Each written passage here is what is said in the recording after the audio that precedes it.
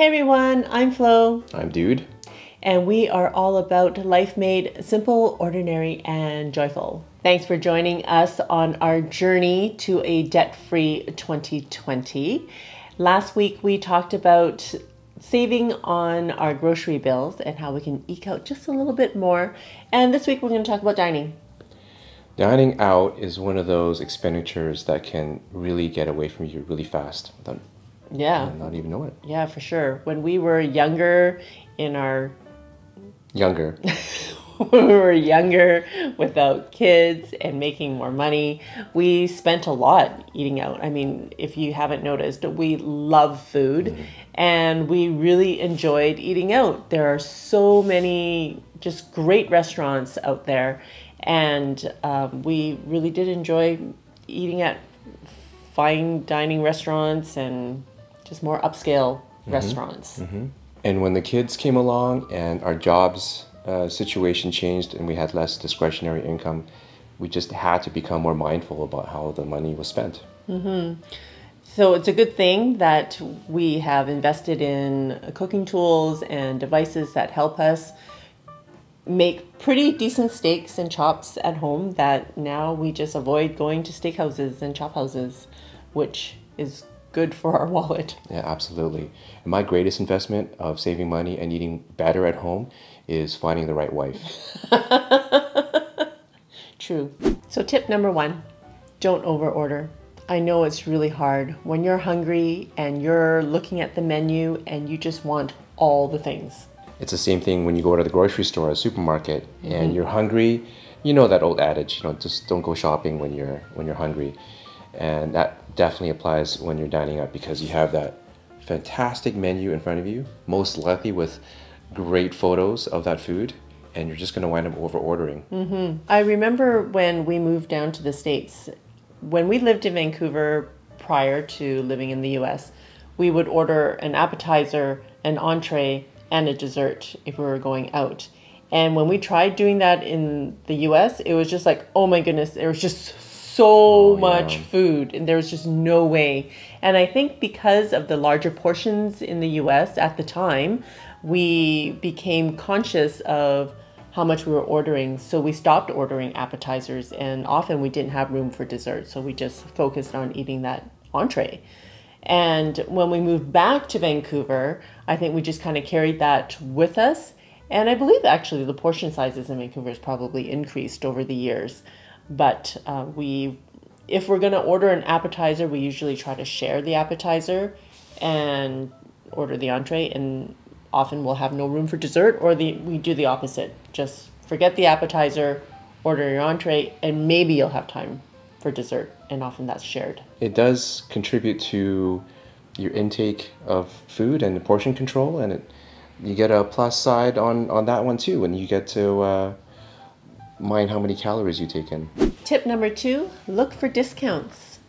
Often restaurants will have a happy hour or offer prefix menus, as well as possibly picking up gift cards from, like, say, Costco. I know at our Costco we have gift cards for restaurant chains that you pay $80 and you get a $100 gift card. So that just stretches your money a little bit further. We haven't done it in a while, but there are group buy apps where you can look at the latest deals. So just look out for the terms and conditions of those group buys to make sure that you're getting what you're purchasing and that there isn't a certain expiry date of those discounts. Also, one other thing about group buys is, I know for myself that in the past I have purchased a lot of those group buy things and then forgotten about them. They just sit in an account and say, oh, it's valid for a year or whatever, but we forget to use it. Right. And then that's just a waste of money. Yeah. Too. Yeah, at the very least, they'll give you the purchase price, value of what you purchased, but you won't get that added discount. Tip number 3, choose lunch over dinner. Often a dinner menu will have higher prices than a lunch menu. I find that if we're going to go out for lunch, there are often lunch specials and at a less expensive price. And also for you parents out there, when you go for lunch, usually your kids are at school. So it's just the two of you. You roll in a date and you save money. Tip number 4, eat family style. Last week we went out for a dude's birthday and we went to a Japanese tapas restaurant where they serve a lot of small plates and large plates. And so for our family of 4, we ordered 6 different tapas and that filled us. We looked over at the other table of 4 and they did not eat family style. They ordered 3 or 4 tapas each and some of them ordered the same things. So I just, like when I looked over, I'm like, oh my goodness, they could have shared, they could have experienced more. There were so many choices, but they just ate what they ordered for themselves. And I'm sure that their bill came up to like at least $50 per person, but our whole meal cost us like $62. They had a pitcher of beer too. So the alcohol, especially in our province, they have to add an additional tax as well. So it's like plus. And we enjoy eating a variety of different food, including the children's. So it wouldn't fly if we all ordered our own and not shared. Yeah, that would be our financial downfall for sure, because we do like the same thing, so might as well broaden our culinary horizons and have more different flavors on the table, as opposed to just, you know, having your limited plates per person. And I did mention that we only ordered 6, but even after the 6, I did ask around the table if they were still hungry and wanted more food, because you can always order more. And everyone was satisfied and they decided to go for dessert instead. So we left the restaurant and then we went to a dessert place and had dessert there, which was about $25 altogether. And we barely finished our dessert. I think Ella and I shared something and you and Noah both had something separate. There's something to be said about having a reasonably sized meal, and then we took a nice stroll around the corner to the dessert place, and by that time I guess the food had settled in your belly and having dessert and just getting mileage out of that food that you already have, and it's just a nice amount of food at the end of the day or at the end of the night with dessert, and you get a full range of the whole meal. Yep. Less than $100 including tip.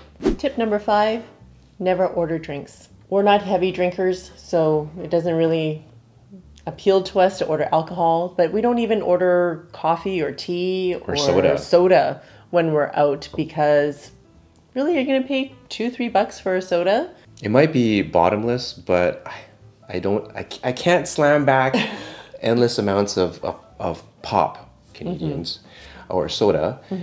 It just doesn't work for me. So over time, we've actually just enjoyed water with our meal. And we're not saying don't order. Well, we are saying that if you want to save money. I guess essentially that's what we're saying, is if you want to save money, then avoid ordering drinks out. However, we totally get a nice glass of wine, goes well with your meal and all of that. That's where restaurants make the most margin, is on their alcohol. So that's why they're always asking if you want to have another one. Would you like another one? Would you like a top up on that? They do that for a reason, is because it's a huge markup on the alcohol. And then in this province of British Columbia, they have an added tax. So it adds up, and then you got to pay for that tax, and you got to pay for tips on that. So it does add up. Hey, you know what? I like a good glass of wine or a beer at home, and you look at the difference in the pricing, it's huge.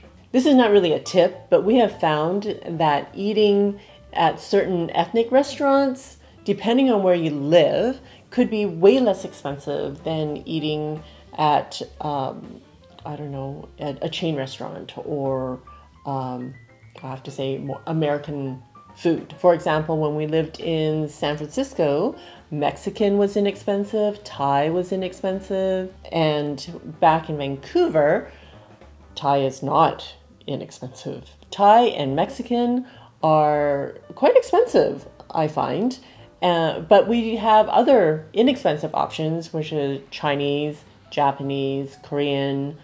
Yeah, there are a lot of options. It just depends on where you live and what's available. So get out there, try different foods, and while you're doing it, save money. Absolutely. Check out our other money saving videos over there. See you in the next video.